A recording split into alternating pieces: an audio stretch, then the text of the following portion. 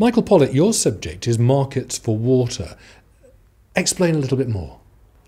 Well, I think the traditional model for the water industry has been a vertically integrated water and sewerage company in the UK, where you've got a natural monopoly in a particular area, and each area tends to be self-sufficient in water. But of course what that means is that some places pay much less for water than others. Places that have got lots of rainwater and lots of reservoir capacity are paying less than water scarce areas, say in the south. In the southwest, for instance, farmers are being incentivised to save water, aren't they? Yes.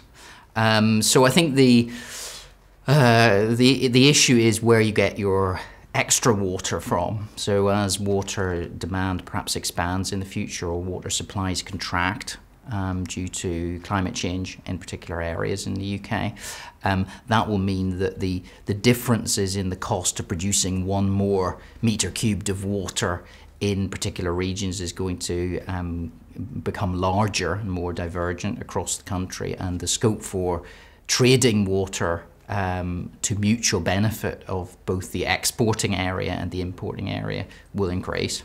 How is that going to work? Well, of course, this is an interesting question which the water regulator has been thinking about. One model is a model based on the electricity industry, where you might break up the water industry, create a national transmission system for bulk water, and essentially create a market for bulk water, which is then traded via this national transmission system. Physically, how would it work? Would it be great tankers sailing the ocean waves and all that sort of thing, or undersea pipes?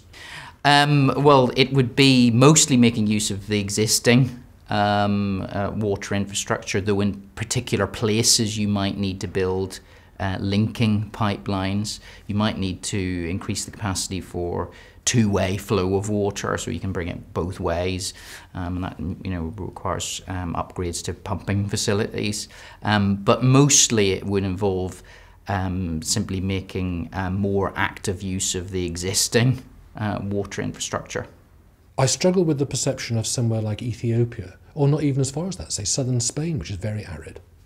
Well, I think there's a myth around which is that in developing countries they're sort of less exposed to markets for basic commodities than we are in the UK. Of course, the truth is that in many developing countries people pay very high prices for water per litre of water, because of course they often have to travel to physically pick up the water. That involves a lot of time cost.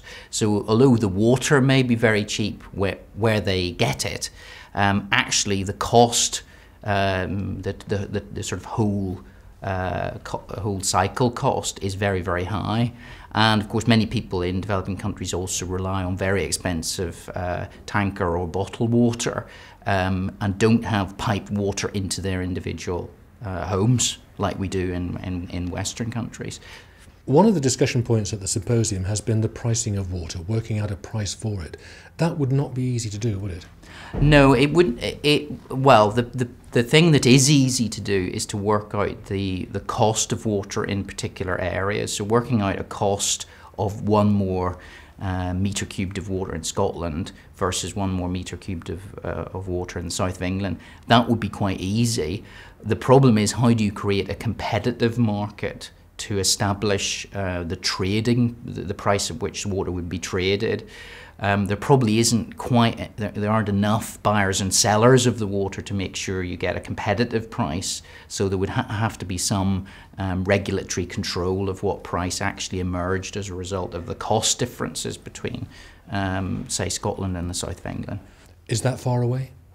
I think it's not far away.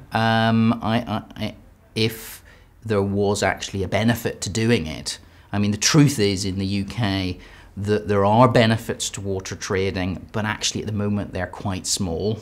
And of course, introducing a trading system, having people who actually buy and sell water, that in itself is expensive, and one would only want to do that if the benefits clearly exceeded the cost. Michael Pollitt, thank you very much. Thank you.